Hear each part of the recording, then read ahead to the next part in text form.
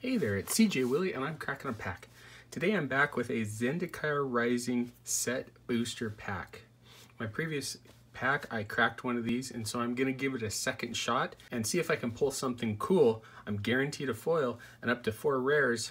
Will I call my shot like I did last time and get 1 rare and 1 common foil? Let's crack this pack.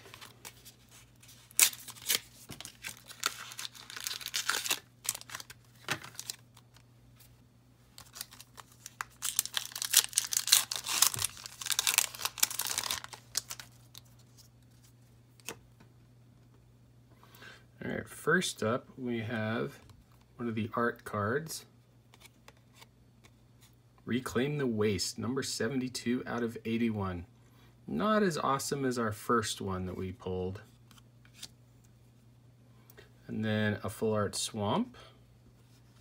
Haven't yet done any drafting yet, so still trying to get a sense of the cards. First up is Prowling Felidar, 4 mana, 3 and a white. It's a cat beast at 2/3, has vigilance, landfall. Whenever a land enters the battlefield under your control, put a +1/+1 counter on Prowling Felidar. I think this could be pretty good. With any of the Zendikar sets, land is something that you're going to have, and so putting a counter on this, I'm just going to let it grow. Tazim Raptor, 3 mana, 2 and a white bird at 2/2. It's a flyer. When Tazim Raptor enters the battlefield, you may return a land you control to its owner's hand. So if you don't happen to have a land in your hand, you return one, you play it, and Prowling Felidar gets another counter. Mesa Lynx, 2 mana, 1 and a white, cat at 2/1. As long as it's not your turn, Mesa Lynx gets +0/+2. I don't know how well this fits into a white strategy unless you're going a little defensive. Typically you want to be attacking. Having this sit back as a 2/3 blocker doesn't seem to be that great. Vanquish the Weak, 3 mana, 2 and a black, instant. Destroy target creature with power 3 or less. Pretty handy black removal spell. It's going to take care of threats early on in the game. Blood Price, 4 mana, 3 and a black, sorcery. Look at the top 4 cards of your library. Put 2 of them into your hand and the rest on the bottom of your library in any order. You lose 2 life. 4 mana, draw 2, lose 2 life. At least you'll dig through the top 4, maybe find something good. I think in limited it's okay. Iridescent Horn Beetle, 5 mana, 4 and a green, insect at 3/4. At the beginning of your end step, create a 1/1 green insect creature token for each +1/+1 counter you've put on creatures under your control this turn. This seems to be a card that could get out of control really quickly, either in green-white, maybe even green-black. You're going to be putting +1/+1 counters on creatures. I could see this being a bomb uncommon and pretty hard to deal with. Our first showcase card is Prowling Felidar, 4 mana, 3 and a white. Cat beast at 2/3, has vigilance. We already saw Prowling Felidar earlier. So in the same pack we got the regular version of it, and then we got the showcase version of it. Next common is Tormenting Voice, 1 in a red, sorcery. As an additional cost to cast the spell, discard a card, draw 2 cards. I like this spell quite a bit in red. Pitch a land, draw 2 additional cards. In standard, there's Thrill of Possibility, which is an instant. This is a downgrade at sorcery speed. Taunting Arbor Mage, 3 mana, 2 and a green, elf wizard at 2/3.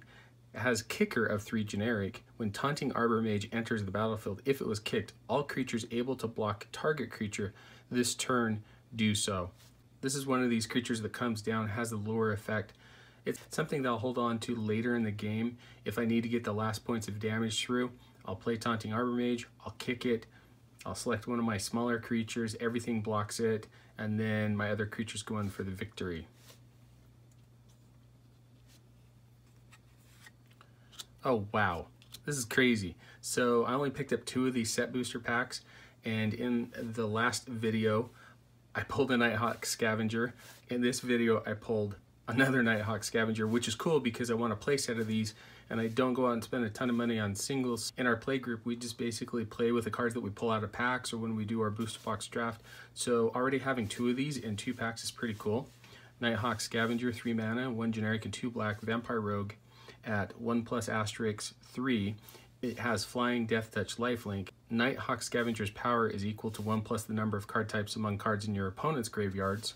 This has a very similar effect to Tarmogoyf, except for there isn't much addition to the toughness side. It's just simply the power side, and it's only an opponent's graveyard. I think with the blue-black mill theme, Nighthawk Scavenger can do a ton of work. And then we have a foil, Molten Blast. So 3 mana, 2 and a red, instant. Choose 1, Molten Blast deals 2 damage to target creature or planeswalker. Destroy target artifact. I like that Wizards is going in this direction. Having just a card that says destroy target artifact a lot of times is unplayable, even in limited. But having a card where you can choose one of 2 things, either dealing 2 damage to a creature or a planeswalker, is okay. It's not great at 3 mana. But if I need to, in a pinch, destroy a troublesome artifact, I can use Molten Blast for that. And once again, I did call my shot, a single rare and a common foil. And then a Core Warrior token creature at 1/1. My favorite card, or best card of the pack. I did Nighthawk Scavenger last time. It's definitely a card that I like. I think this time around, Iridescent Hornbeetle is going to be a card in limited that will be very troublesome to deal with. I know that it comes down on turn 5, but green really has the ability to ramp. If you can get Iridescent Hornbeetle out quickly and then start putting counters on your creatures, you're going to be able to create a bunch of 1/1 green insect creature tokens that will clog up the ground. And then once you've set up your board with all these insects, giving any of your other creatures evasion, whether it's menace or trample, is just gonna seal the deal for you. Anyway, hope you enjoyed the video. If you did like it, please subscribe and share. Take some time to tell me in the comment section what was your favorite card or best card of the pack. Until next time when I'm back to crack my next pack of Magic the Gathering.